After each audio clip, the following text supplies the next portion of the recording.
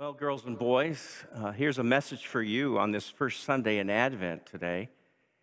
It is the first Sunday in Advent. I don't know if you remember, but once a year, starting in late November, early December, we change the colors of our pyramids.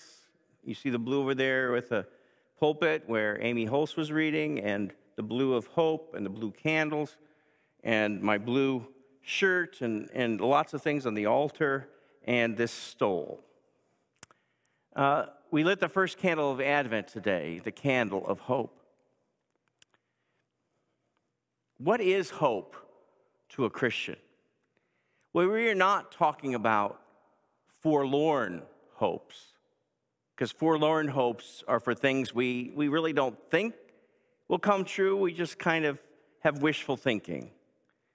When we talk about hope, we talk about Christian hope. Let me show you with something first to illustrate. Here's a thing, and now maybe you've seen this thing before, maybe you've blown into one.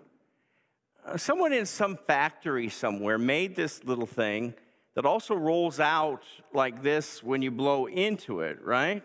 I think. Do you think it will go out if I blow into it?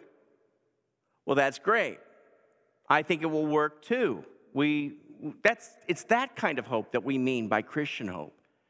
It's hope that we know will come true. Like when a Christian dies, we hope and we know that that person is going to heaven. It's that kind of hope. So let me try this, see if it'll go forward. Hey, that's great. It worked. What I hoped for really did happen. And that's true with Jesus too.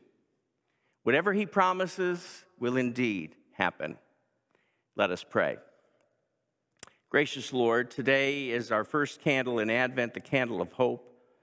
It reminds us that we hope for a great future ahead. And we know that the future is in your hands, oh God.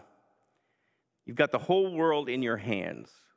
And therefore, we have a certain hope that you will come through. In Jesus' name, amen.